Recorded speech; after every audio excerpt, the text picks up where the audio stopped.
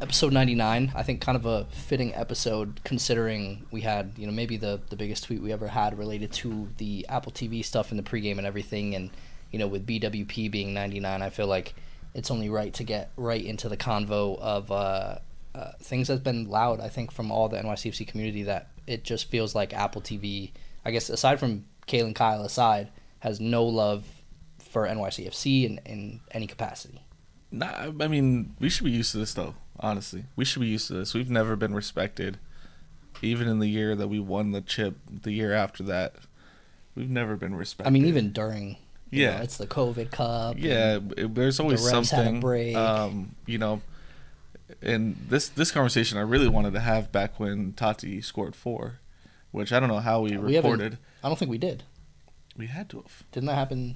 Did that happen this midweek?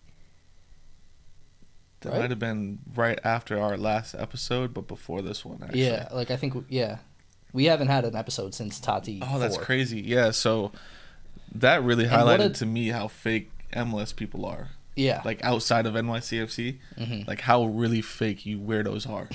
It's so bizarre. Like, literally watching ESPN and all these MLS elites tweet about Tati and how great it is, and we always knew this would happen, and dude, you guys were writing him off when he was in New York. You guys were constantly writing the team off. You never treated us like we had a special player in the building that wasn't named Maxi. Yep. It was like bizarre, really, really like a different universe to see these people congratulating him and being like, I knew all along.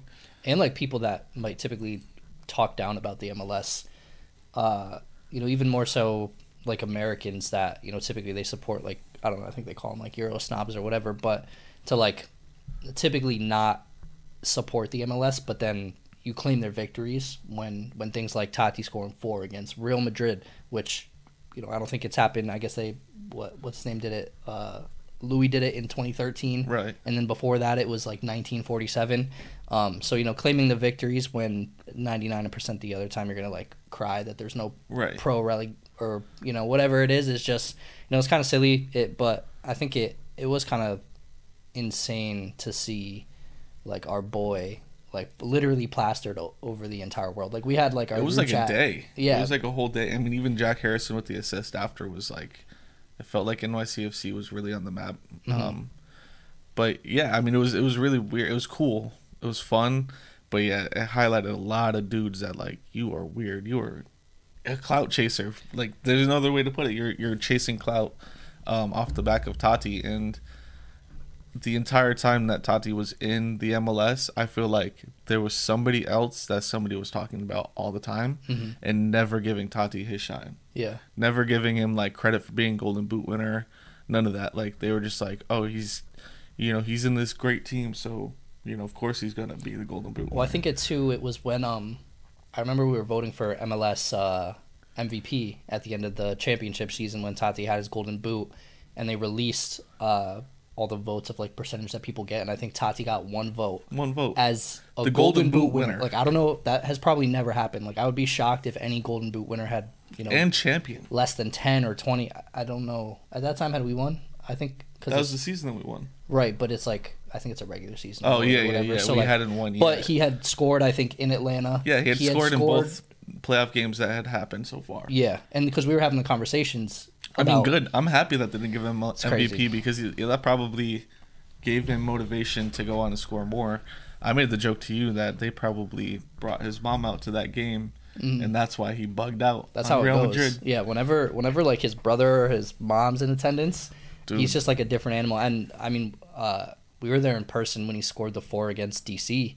I mean, 2 of them were pens, but I mean, it's still scoring, or not DC, it was Salt Lake. Salt Lake, yeah. Because they said all Real teams are just on notice. Like, if Tati plays you, it's going to be a mess. But it's funny in that, the same pregame Apple TV broadcast where they're bigging up NYCFC and talking about kind of the spotlight he puts on the league. You have, BWP going, I mean, really disrespect the jersey. I kind of see it both ways where it's like, it is a little bit of punditry and like making good TV, but I don't know. Letting it hit the ground, letting the crest hit the ground is a little crazy to me. That's a little crazy to me. Like, what do you think about it? At the same time, I'm not catching a Red Bulls jersey unless like Right. I'm probably doing worse to the Red Bulls. I'm in the like, bro. We haven't had toilet paper for 3 days, and I'm in there in the trenches. Like, and you toss me a Red Bulls jersey, I'm catching that. Yeah. But only because of what's to come. Yeah. Yeah. No, the funniest one was he was avoiding the jersey like he avoided trophies. Yeah. That's crazy. I think somebody photoshopped it with the MLS Cup trophy, like that's somebody crazy. Tossing him that, and him obviously, dropping that.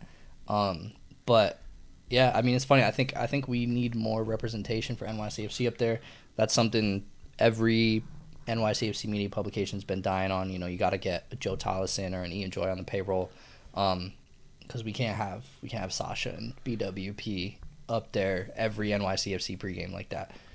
Yeah, or just anybody that actually watches us week in and week out. It just feels like every game you're hearing some nonsense that is so far from reality, that it catches you off guard and you're like, what did I actually just hear? Like, do you actually have a job in MLS? Do you actually watch these games? Because me personally, if I'm employed by Apple TV, I'm watching every game.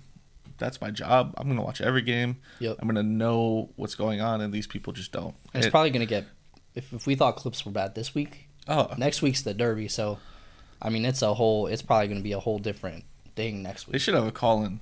Like, I would call in every week and just be like, you guys are stupid. Like, what are you talking about? Yeah.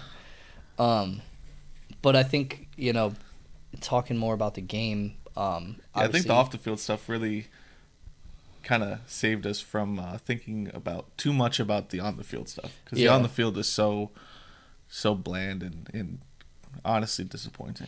Well, and it's almost like a rivalry in a different way. I think we've had conversations about teams that we have kind of the rivalry feeling towards, and Toronto's definitely one of those, especially with Sean going up there. And I just, this in my opinion was like the worst game for us to drop the ball on out of all of them that we dropped the ball on so far this season. Especially against Sean, I think there were a lot of emotional feelings coming into this. I think probably from some of the players. Some of the players didn't know Sean, but definitely from a lot of the fans. You couldn't refresh Twitter this week without seeing Coach Joe with the snake emojis or something like that. Yep. But that was the the topic of discussion. I think more than anything, I hate that we let that man keep a clean sheet at home. And we didn't even, and beyond that, like, honestly, there wasn't an attempt or a shot that even tested him. No. There wasn't. Which, honestly, with his track record, would have been a goal.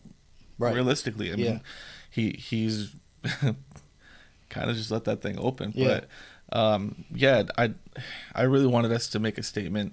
It was really funny to me to see, like, when I'm watching Toronto, when it's not against us, it's fun to watch, and the Italians running around is exciting.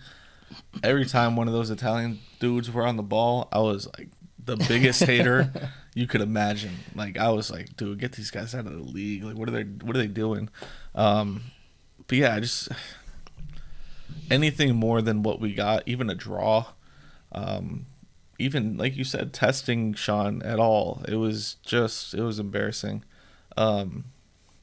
Totally flat-footed, seem unprepared, disjointed, just completely lacking any chemistry at all. I think somebody tweeted, we forgot the chemistry in New York, and I hope somebody goes and gets it.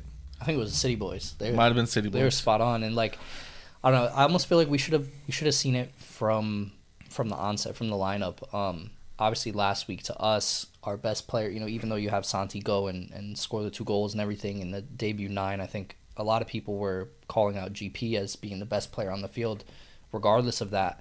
And I think that probably should have been something that we put a lot more weight on, the fact that he wasn't in the lineup for this game. And then you have the random shuffling of Kufre and Kevin O'Toole. I don't really know where that comes from. I think, we sat here and we glazed Cushing for half an hour last week. As soon as I saw that, and then the final whistle blew, I was like, bro, we just bigged you up. Like, literally, we just did it. So I think it's only right. We have to give him his flowers, but we have to let him roll with the punches. That's too. An L. That was just not a decision that needed to be made. I don't know where that comes from. I don't know if he thought Kufre needed rest or if he thinks that Kevin O'Toole is more defensive than Here's him. one thing, though. There was a lot of Kufre out talk for a couple of weeks. And then all of a sudden when it happened, people were like kind of hiding behind the result to be like, why did that happen? Well, I think after the Revs, I know I definitely came on here and we had a conversation where we were opposed. That I kind of felt like Kufre wasn't everything that I thought he was. But I think he immediately kind of proved me wrong, especially these last couple games. So I'm not sure how that conversation could have continued, but I guess it just doesn't make sense. And even still, if you think Kevin O'Toole is more defensive, more defensive minded than Kufre or can get it done better, it sucks to then have the only goal that they score come on Kevin O'Toole losing I can't even remember his name on the ball that was crossed into Sapong. And there's probably a number of different people that we could try to tag that on. I think we would have loved if Tales came back and helped a little. And then on top of that, we're texting each other because we're not seeing the game together. And you're like, where are the center backs? Literally. Where? If you circled them on the freeze frame of when the goal is being kicked in, like, where are they? They're nowhere to be found. Yeah. Kevin O'Toole's beat. And then Sands could have probably filled that hole if the Sands tried to, but he's not Superman. He can't cover every blade of grass. I mean, I honestly thought it was a Sands own goal when I saw it in real time. But yeah, I mean, with that thing blown by, I don't know. And then at that point, it kind of just unraveled into. Normally when we go down or it's second half or whatever, there's a different team that shows up. It's a different energy, and you feel like, at the very least, they're giving it their all to go and get a result. It didn't really feel like that for the first time. No. It seemed like dudes were tired. It seemed like dudes were upset with each other, clearly. There's the biggest moment for us, which the new Statue of Liberty, somebody said. when you lose 1-0 and you really put up nothing, things like this are going to be the only thing that you give on the field to talk about. Chanot and Tales, obviously, apparently at this point is squashed. How true that is, I don't really know. What else is Cushing going to say? Yeah, what was he going to say? They were fighting all night? Like, probably not. I don't know. We kind of disagree maybe a little bit on how this would have been done.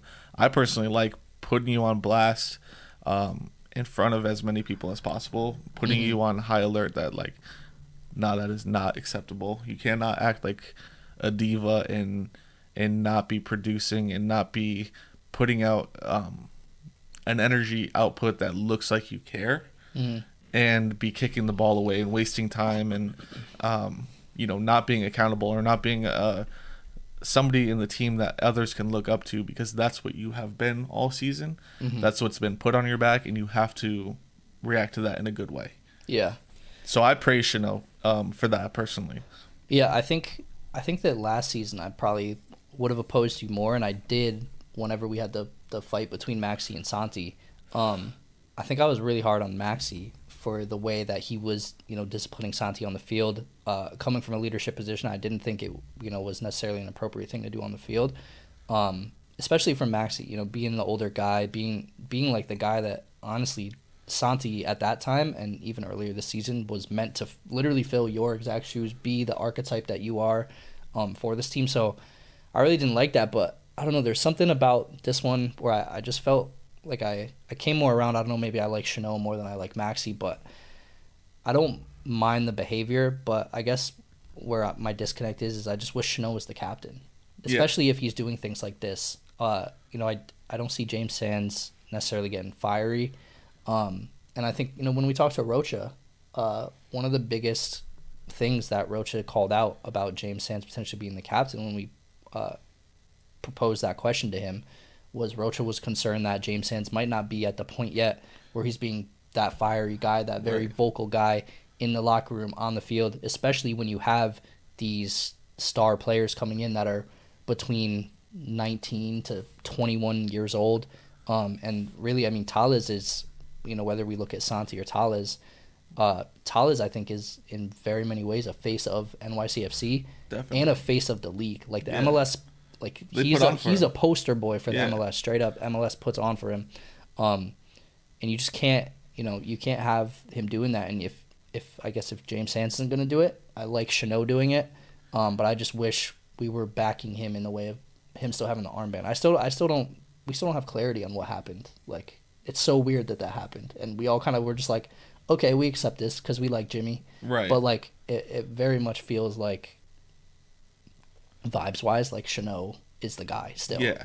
Well, he's the eldest guy, and you're right. I think had he been wearing the armband, like, not that it wouldn't be talked about, but it would have been, the conversation would have been over by now. Well, it would be in a completely different light, that situation. Right. It's one thing when two players are fighting, and it's another thing when a captain is criticizing a player. Right. Completely exactly. two different It kind of things. gives you that authority or the validity or whatever you want to say. Yep.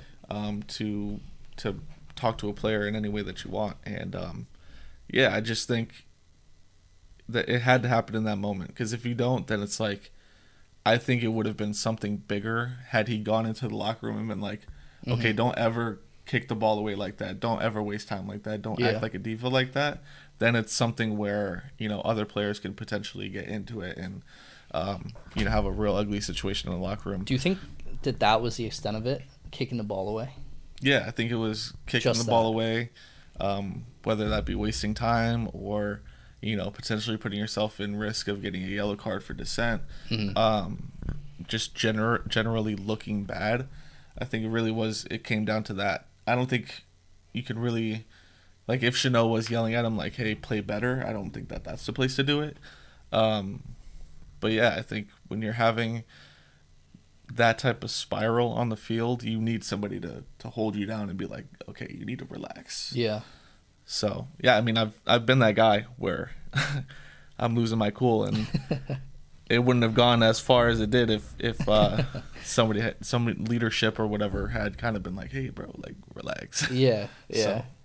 Yeah, no, it's weird. I mean, I kind of had the inclination that maybe there was like a little something more there, because it just seems like such a major outburst over something so small, especially coming off of what was a 2-game winning streak at home, where the fan base was on fire, the team was on fire, everything was good and perfect vibes. We're in Queens, our favorite place to play now, or everybody's favorite place to play, and just for the switch to flip that quickly, I don't know, maybe Chanot felt more than anybody like he wanted to get one over on Sean, being Right. a center back partner. Maybe he feels betrayed that Sean left, and as the minutes are slipping away, because what was that, like the 80th minute that happens? I guess he just lost his cool. Well, I mean, there's obviously been talks of Talas and maybe the Brazilians kind of isolating themselves and secluding themselves and kind of being like in somewhat of a clique. And so maybe it was, seeing all of that all of the time and having that really add up to a moment where you see, somebody further acting in just their own needs in that moment, and it just blows up to, what you saw. Yeah, and I think even what you thought before, like, it could be that Chanot just might want more out of Tales on the field. Even in these games, the two City Field ones that we just talked about, Tales got his goal, obviously, but it was really a play that was derived from GP, and he got a cleanup on it. And then in the game prior, once again, it was DeSanti in the GP show. I think, we talked about it a little bit personally, but I think he may be due, or you think he may be due for a GPS benching to see. I mean, what you said about GP, what is he going to look like during training? Yeah, that's all about attitude. For Locker room. Talas, 100%. There's nobody that can say that dude doesn't have the skill to be a dog in this league. It's just really been his attitude and his body language and everything like that, because everyone around you feeds off of you, because you're one of the guys. If it's not Talas, it's Santi. So, when Santi was not giving good body language, we were on him. Yep. In the same way that we need Talas to just step up, make it look like you care, make it look like you're putting an effort, so that when you go goalless for a game or two, we can back you like we back Tati, because we saw him chasing after every ball, every play. He's chasing after every ball. He's trying to take people's ankles. Yep. If he can't get the ball, he's taking your ankles. Yeah. Like, those are the things that show us that you at least care, and that you're not just trying to get a check and, you know, get a big signing somewhere else. And I think it's the type of thing on top of that too, with like the coming back on defense. We mentioned it earlier. Obviously, that was a big part of the goal that was scored against us. Was that nobody covered that runner, you know, going down the wing, or, you know, O'Toole got beat, but there wasn't anybody to help him. And I just think of, like, you know, I think if Ronnie was still in charge, there's like no way that Tales does not have the work ethic to be chasing that ball down and playing on defense. Like, if you're a winger and you don't play defense for Ronnie, you end up like Matrita, and you end up in you end up in Romania on loan, and you're iced out, and it's been 4 years and nobody has any clue what you're still on the team, you're just not on the team, the loan status is unknown, and you're gone if you're not back on defense. And I think we talked about how Cushing is pretty direct, and he knows exactly what he wants, what players he likes, and what he wants to do. But I think this is going to have to be a moment where Tales doesn't see the field next game, unless it's in a sub appearance very late. But I don't know. We shipped Thiago out, so I don't know who you play over him. That's the thing. Not Matty. And against the Red Bulls, I mean, not Matty. And we haven't even gotten into I tried to slip that in there. And we're at 20, and we haven't touched on Matty. But I don't know. When I think more about it, like next week's the Derby, and I don't know how you sit a DP or a Tales against them. But if you do, it's an opportunity to make a bigger statement. I think he needs to come off the bench in the 45th minute. Literally a halftime sub. And who starts over him? Jason. And crucify me. I don't care. Jason, his work ethic would do us really, really well against the Red Bulls. And Tales needs to be sat. Unless it comes out that he's... Like, I would need to see really hard evidence that his attitude and training has been literally the complete opposite of what it's been for the past couple of weeks. Because even when we were winning, like, he wasn't smiling. He wasn't, like, happy. Yeah. I feel like, you know, we talked about it. We felt like he was still upset that he didn't score. Yep. In certain instances, or he didn't have a good game in certain instances.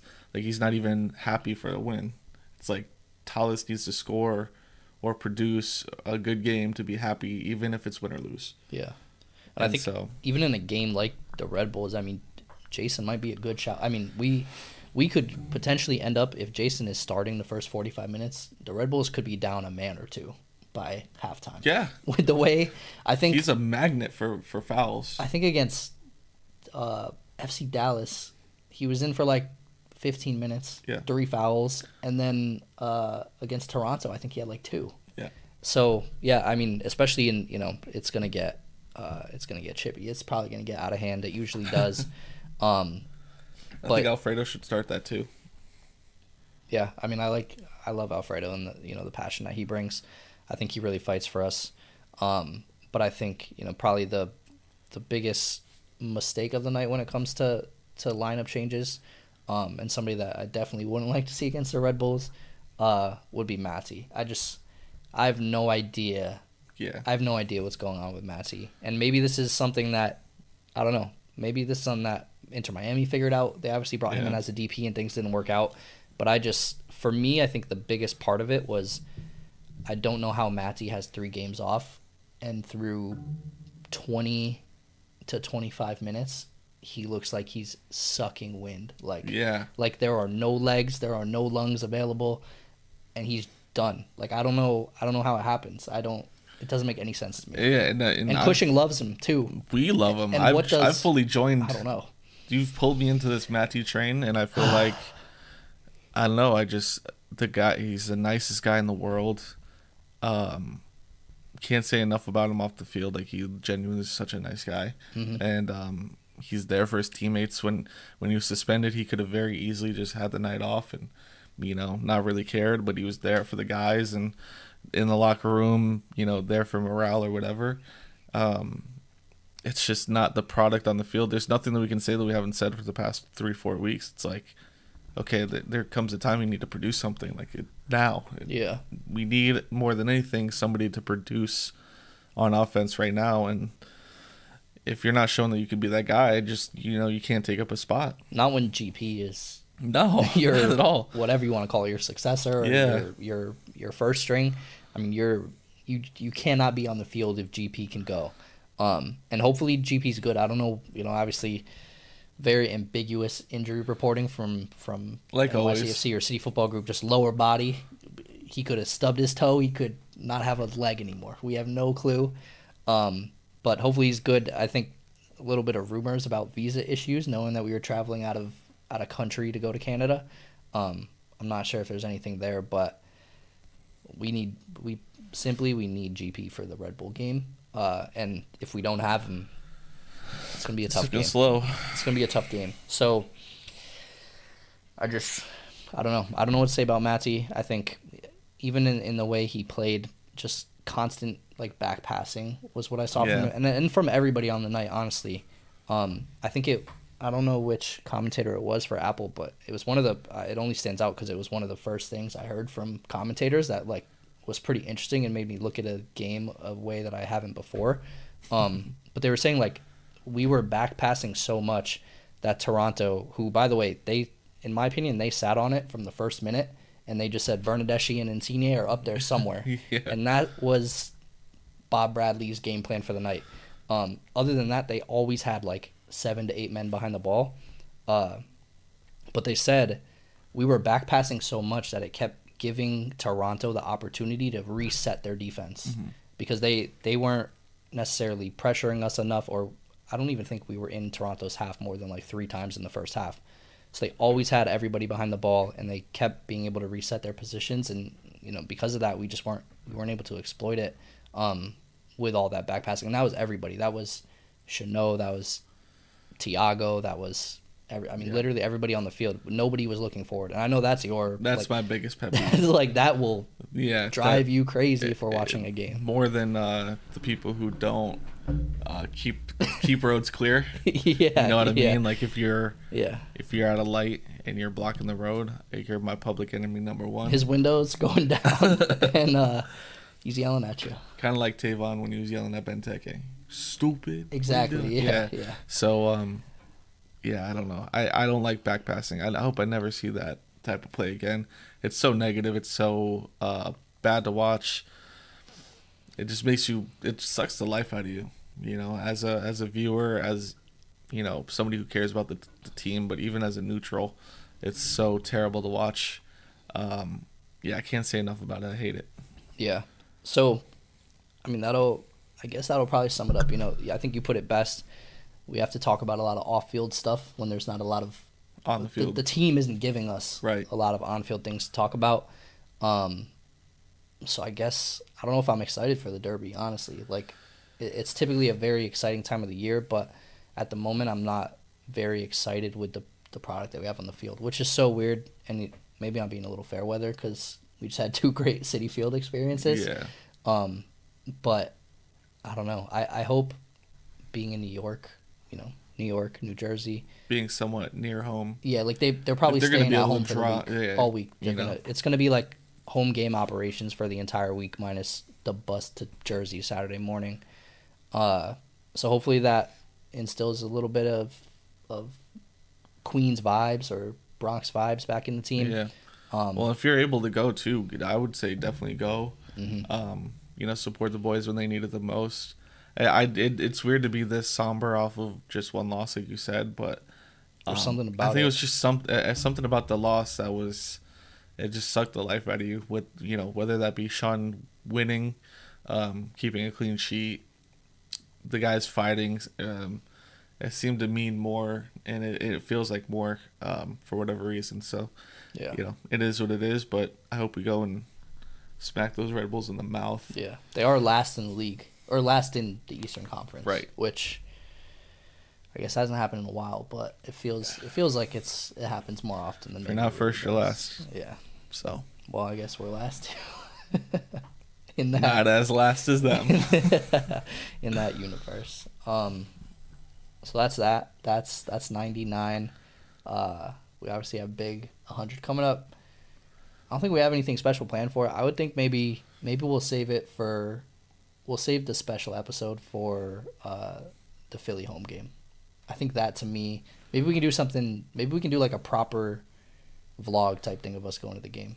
I feel like we always talk about it, and like we obviously play you guys like little clips. The little clips we have the girlfriends record and stuff. But maybe we should like properly try to put some thought and work ethic into it. I don't know. We'll see. We'll see what we come up with. Yeah, we're good at. It's like the I don't know. There's some self-diagnosis thing you can do on TikTok where you find something that's wrong with you. But somebody was saying that you definitely have something if you're constantly planning big things and you never follow through on more than like one of them at a time. So when to be fair to us, no, there is something huge. We have maybe the biggest thing that we've ever planned in the works. Right. Everyone up to something season. Shout out, shout out Pat McAfee. But yep. Can't hype it up too much because who knows? Who knows? It fall apart tomorrow. It could actually tomorrow. Literally tomorrow. Tomorrow's a pretty big day. So Dead Bulls on Saturday. Yep. Turn that logo upside down. Turn the stadium upside down. I wish it was like a horn down thing for Red Bulls. That would be sick. Yeah. We should come up with something like that. Yeah. We're waffling. Episode 99. You can find us anywhere that you listen to a podcast. Post 90 podcast. On Twitter, Post 90 Pod. Everywhere. Instagram, everywhere. TikTok. YouTube has ads now. And I don't know if we hit 400 on Twitter or not, but if not, we're like a follower or two away, and then obviously only a handful away on YouTube too. So obviously it always helps to like and comment and sub and tell that algorithm to boost the boys because it helps out. So definitely. See you guys after Red Bulls. Peace.